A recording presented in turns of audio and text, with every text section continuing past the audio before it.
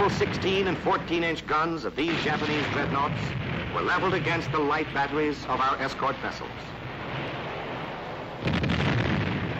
Never outfought, but outgunned, outnumbered, outmatched, our jeep carriers radioed for help to Admiral Halsey's Third Fleet in the north. Admiral Halsey had to make a difficult decision.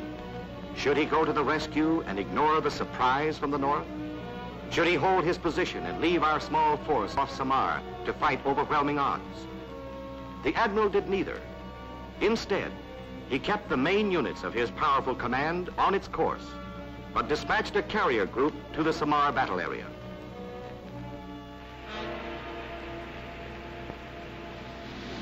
Facing the murderous barrage of the Jap heavyweights at point-blank range, these little ships, fighting a desperate battle for time, used everything in the book to stay afloat and never stopped firing until the sea closed over 4 of them. A grateful people will remember their names: the Gambia Bay, the USS Cole, the Johnston, the Samuel B. Roberts. Theirs is a new and valiant chapter in our naval history. On the dawn of the third day, while the battle was still raging in the south, the curtain was rising in the north on another phase of this great naval engagement. Sweeping down from Japanese home waters came this third great enemy force, supported by waves of land-based bombers, dedicated to the imperial mission of striking the finishing blow for Hirohito. The Japs were flinging on the board of war their highest stakes, their future as a naval power.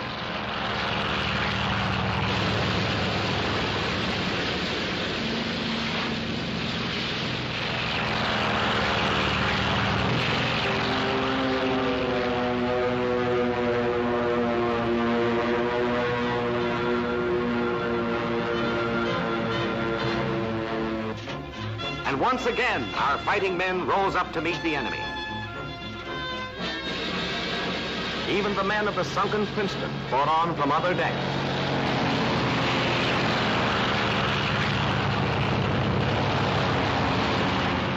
Our pilots swarmed from more carriers than the Japs had ever seen before, to knock the enemy out of the sky, blast them from the sea. Below them was the Japanese fleet. This was it.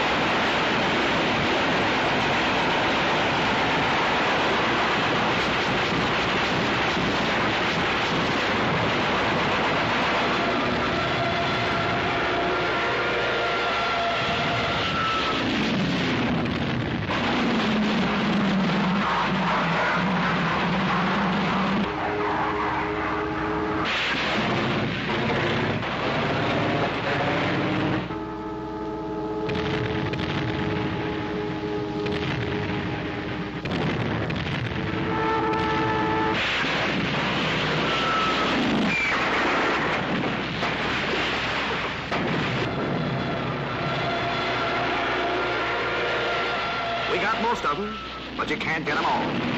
Sometimes we had to fight fire and Japs at the same time.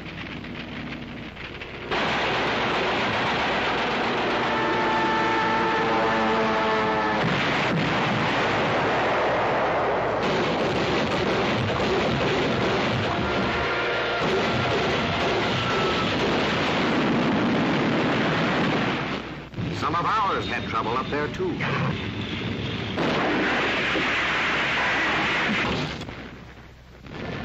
But for every one they crippled, more were taking off.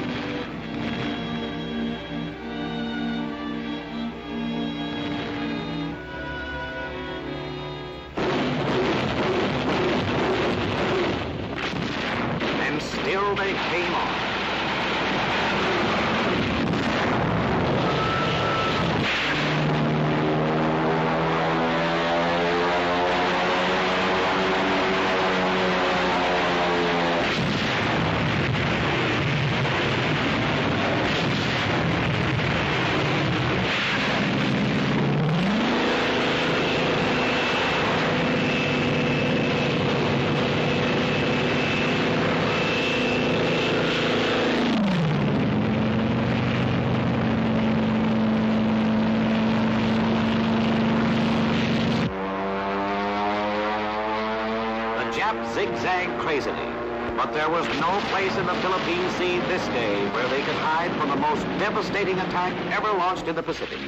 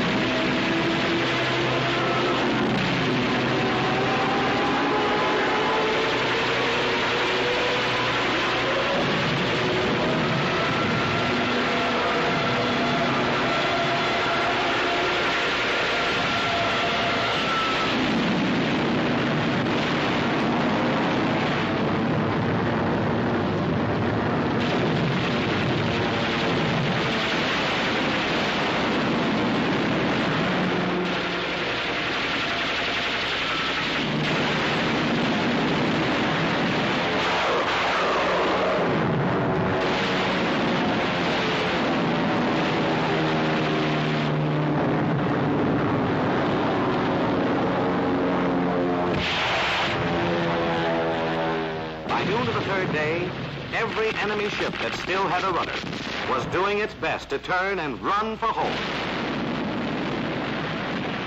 For even while thousands of Japs were being fished out of the very waters they had considered their own private sea, our fleet was hunting down the remnants of 3 Imperial forces. And as night fell on the last day of battle, this was all that would ever be seen of 24 Japanese warships and 400 enemy planes. 35 more warships were sinking or straggling home. For every victory, men must die.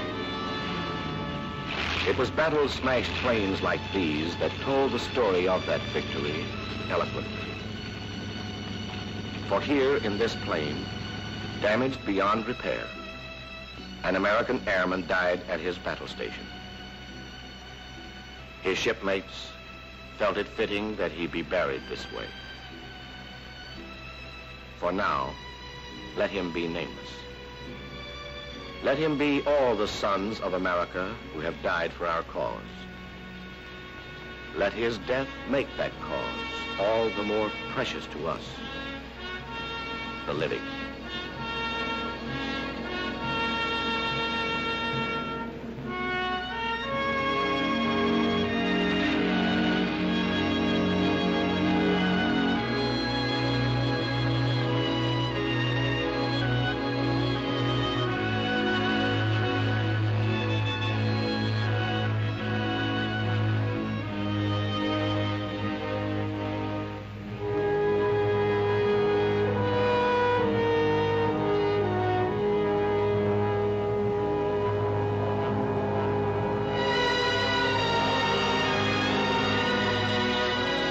So ended 1944, with the enemy wounded but desperately rebuilding his fleet for a savage defense of his island fortress. Our course is set for 1945, pointing past Leyte and Mindoro, beyond the Philippines, to Japan itself, a dangerous foe that again and again must be brought to action.